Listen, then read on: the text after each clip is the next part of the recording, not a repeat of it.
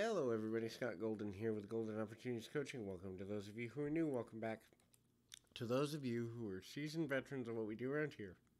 What we do around here is we bring about conversations on a variety of topics: social, emotional, psychological, spiritual, relational, whatever have you. And we do that in an audio format as often as we can, usually several times per week, sometimes every day. We've got over 580 of those available for you in a variety of topics, and we are committed to continuing to grow this library in the best way we possibly can for your listening pleasure. If you're looking to set new habits and to achieve new habits, certainly that's something that I'm very passionate about helping people to do. It's what I've done for, this is year number 14 for me now. I'll be entering year 15 in October, so it's been a while since I've done that, but right now I've got to grab my phone. We'll be back in 2 shakes of a lamb's tail there. Again, connecting with me is relatively simple, either through Twitter at PO Perception or in the About Me section of this YouTube page. And I'd love to help you kind of create new pathways in your brain to make new habits happen. That's what we're going to talk about: 5 steps to kind of creating new habits. The first is transform yourself visually and in a vision board sense into the person you want to be. What would that person be doing with their time? Who would you be hanging out with? How much time would you be putting into personal relationships, professional pursuits?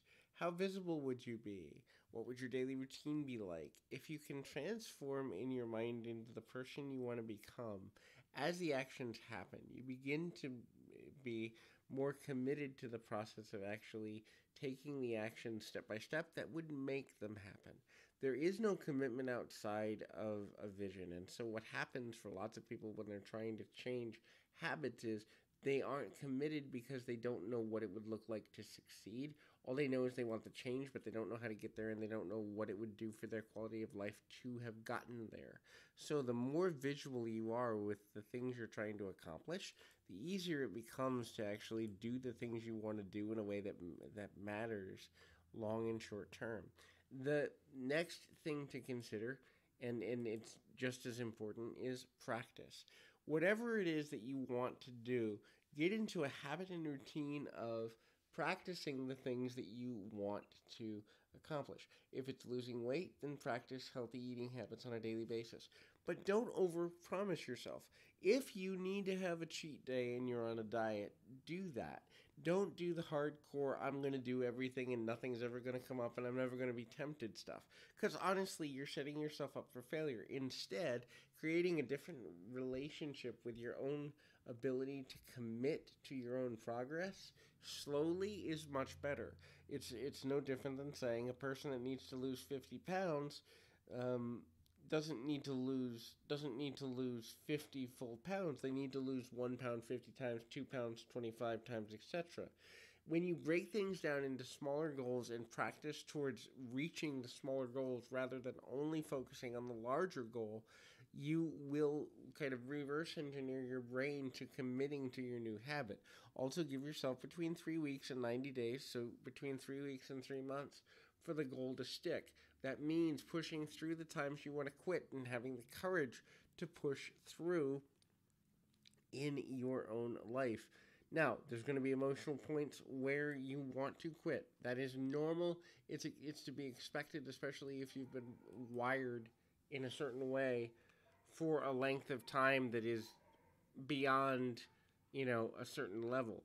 So if you need to, maybe listen to mantras or certain music or talk to a certain friend on a consistent basis, or do whatever it is that you need to do consistently to be able to remain committed and connected, and also understand that you will need courage. The courage part is more about kind of moving in a direction that's actually going to lead you forward versus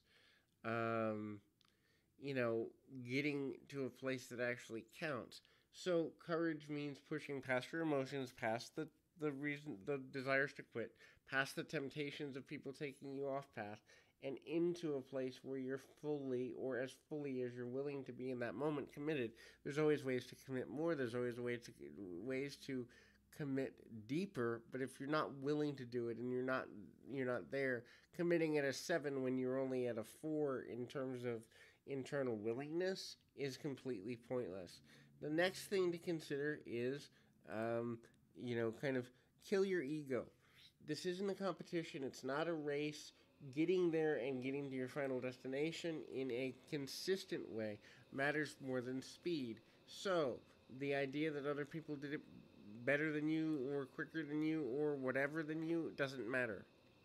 The idea that you slipped 8 times and fell down 8 times, it just means that 9 is closer to being your breakthrough. So let go of your ego and the illusion of competition, that it matters how quickly you do something. What matters is your level of success, your level of progress, your commitment to being progress focused, progress minded, and step by step internal commitments. The last thing in this particular outlook is leave your comfort zone. Push yourself to do things that are uncomfortable so that your habits will stick.